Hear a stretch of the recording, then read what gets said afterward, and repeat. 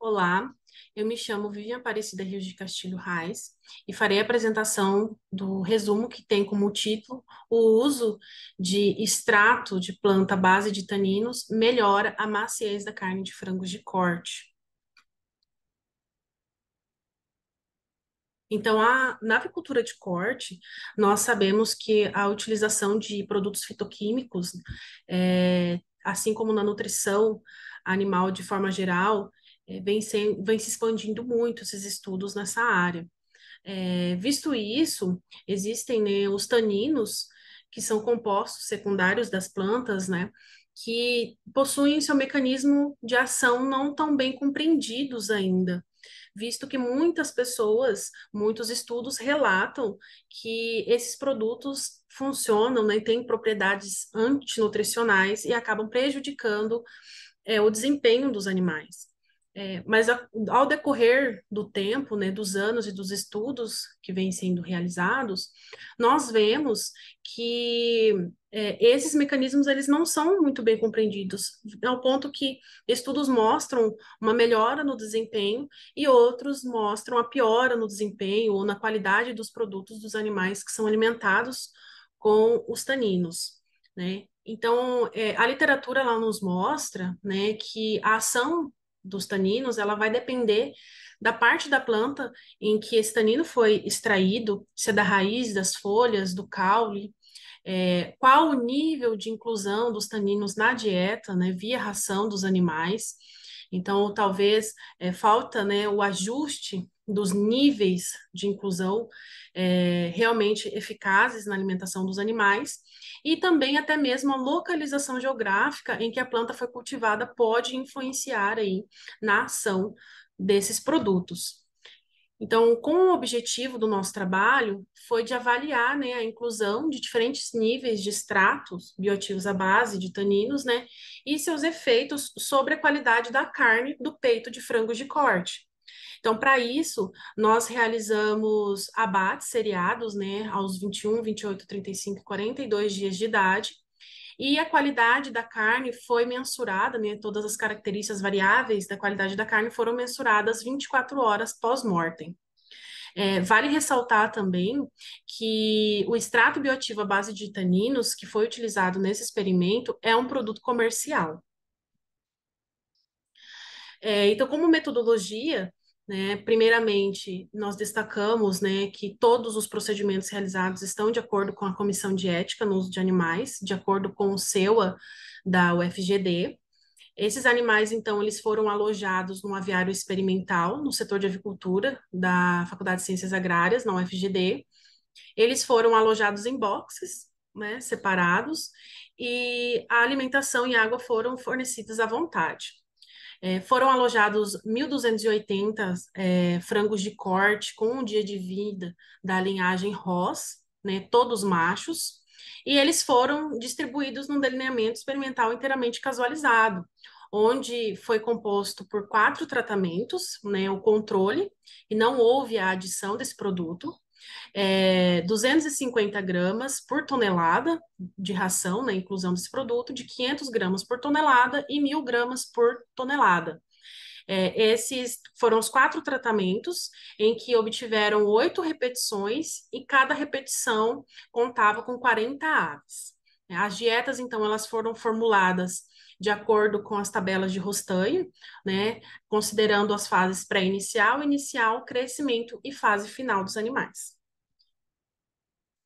Os abates, então, como eu disse anteriormente, foram realizados 21, 28, 35 e 42 dias de idade. Foram selecionadas 2 aves por repetição, ou seja, 16 aves por tratamento, né, numa variação de mais ou menos 5% do peso médio do box. Então, foram pesadas 100% das aves e realizado o cálculo aí dessa variação de 5%. Após o abate, então, os peitos foram desossados, né, essas carnes, né, os peitos inteiros, sem osso, foram armazenados 24 horas pós-mortem, né, foram armazenados por 24 horas em refrigerador convencional. E após as 24 horas, nós realizamos as variáveis, a análise de qualidade de carne. em que foram consistidas nas medidas físicas do filé, realizado então o pH, a colorimetria, que é representado pelos teores de L, A e B, capacidade de retenção de água, perda de peso por gotejamento, ou também conhecido como drip loss, a perda de peso na fase de descongelamento, perda de peso no processo de cozimento e, por fim, a análise de maciez, que foi a força de cisalhamento. As análises estatísticas, então, foram realizadas através, primeiramente, né, da verificação quanto à normalidade dos resíduos, né, através do teste de Shapiro-Wilk. E, então, os dados foram submetidos à análise de variância pelo procedimento mix do SAS, né?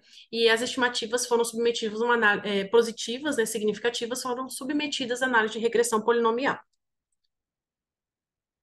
Então, nessa tabela, né, nós conseguimos observar todos os parâmetros de qualidade da carne mencionados anteriormente, visto que nessa primeira coluna nós temos os parâmetros de qualidade de carne, representado então pelo peso do filé em quilos, né, comprimento, largura e espessura, que são as medidas físicas representadas em centímetros, valores de pH, os teores, né, de L, A e B, capacidade de retenção de água, drip loss, perda de peso por descongelamento, perda de peso por cocção e, por fim, análise de força de cisalhamento. E aqui nessas colunas nós conseguimos observar os dados, né, referentes a essas análises de acordo com os 4 tratamentos, tá? Na metodologia, vocês viram que eu mencionei que essas análises foram realizadas aos 21, 28, 35 e 42 dias. Porém, apenas as variáveis analisadas aos 42 dias tiveram diferenças estatísticas significativas. Então, por isso que eu trouxe apenas os valores representados aqui na idade de 42 dias, certo? Diante disso, nós podemos observar aqui, de acordo com o valor de P, que apenas a análise de perda de peso por cocção e análise de força de cisalhamento foram influenciadas significativamente pelas doses, pelos níveis de inclusão do extrato, né, representados em gramas por tonelada. Através, então, das equações de regressão, né, nós conseguimos observar que a força de cisalhamento, ela apresentou uma força mínima exercida em torno de 500 gramas por tonelada, onde nós tivemos a melhor maciez da carne. E a perda de peso por cocção, ela apresentou um comportamento linear decrescente, ou seja, quanto mais aumentou o nível de tanino na dieta, menor foi a perda de peso no processo de cozimento, né? Através disso, então, nós concluímos, né, que a adição de 500 gramas por tonelada do extrato à base de tanino melhora a maciez da carne de frango de corte abatidos aos 42 dias de idade. Eu gostaria de deixar meu agradecimento em especial ao FGD, à Fundect e à CAPES pela, né, disponibilidade das bolsas dos integrantes, né, do nosso grupo que realizaram o experimento. Um agradecimento muito especial à Silvatim pela parceria em todos o nosso experimento, a Vacinar e a AgroSéries pela doação de microingredientes para a formulação da dieta dos animais. Obrigada.